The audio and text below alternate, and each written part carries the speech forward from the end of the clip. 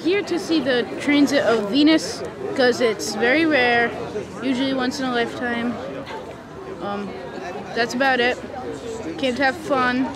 You know, a big family thing we can do every little while. This only happens every 117 years. Why not see it? Something to do on a Tuesday night, right? I did know some of it, not entirely everything. I do know that it was viewed in Providence in, what was it, 1769? Yes. It was 1769. It was viewed in Providence by John Brown and what's his name there? Stephen Hopkins. So I do know that it did take place at that time, and it was a big event. And there are 2 streets in Providence named after it: Planet Street and Transit Street. I lived on Transit Street. Well, she did live on Transit Street. I did.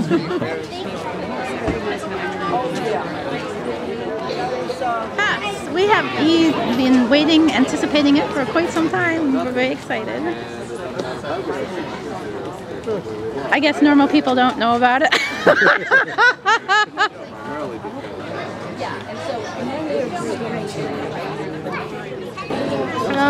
I love space, and I just love looking at the stars, and I love planets. I brought this because I want to look at the planets up close, because if the clouds clear up, I could look at the planets, and if there's no telescopes in there.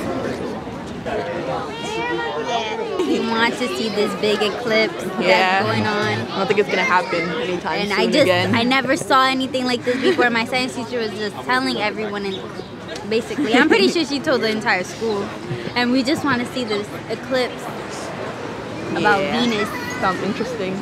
Yeah, so we was like, okay. And then if we do come, we get an A.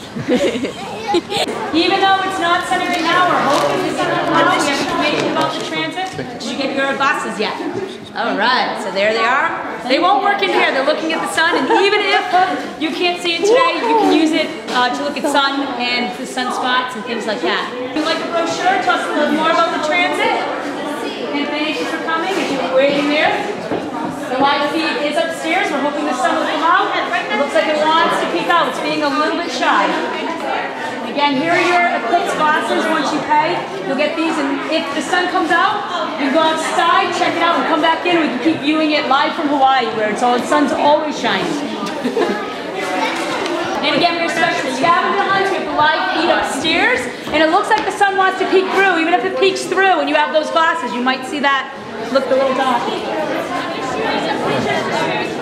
And it's peeking through. So even with it peeking through, if they go to look, they can see it.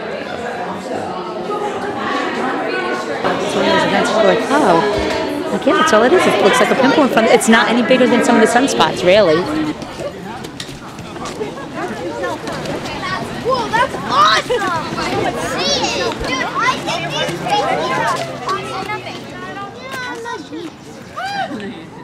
it's going behind the clouds a little. See a little orange dot. Oh my gosh. Oh, it's going.